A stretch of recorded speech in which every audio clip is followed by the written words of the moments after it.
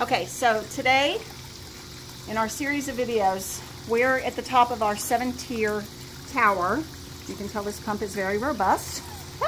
And what we need to do is remove some of this. I'm going to take 2 of these sections off. But like we talked about before, this particular Swiss chard plant, it's time for him to go. He's getting too big for the port that is supporting him. So I could plant him in the ground. I'm probably going to split him. And I have a separate video on splitting these types of things if you want to look at that. So we're going to take this guy apart, and you just kind of search for the screws in here. There they are. And because this guy he's top heavy, he's probably going to fall. So I'm going to do my best since my husband is cameraing. And I might even, I'll tell you what, let me turn the pump off so that we don't get totally drenched here.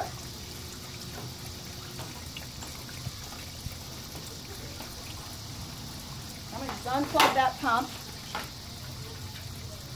And I've unscrewed the bolts here. Here's the other one. So take these bolts off. You might have the rings in there, but we didn't put ours back in apparently. And then this is where it gets a little bit tricky, guys, so it kind of helps to just get a little bit rough. But because this guy is bulged out here, there we go. I'm going to have to kind of just really jerk. So, and this is really kind of the roughest you ever have to get. Now, what I want him to show you, first of all, that will clean off with vinegar. Don't panic about it, it's all good.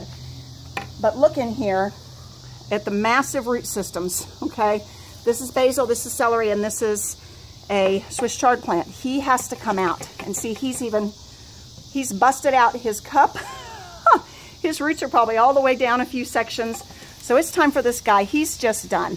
So I'm gonna have my husband help me wrestle with this. We will stop for now, but this is why at some point in time, you've got to kind of trim these babies back.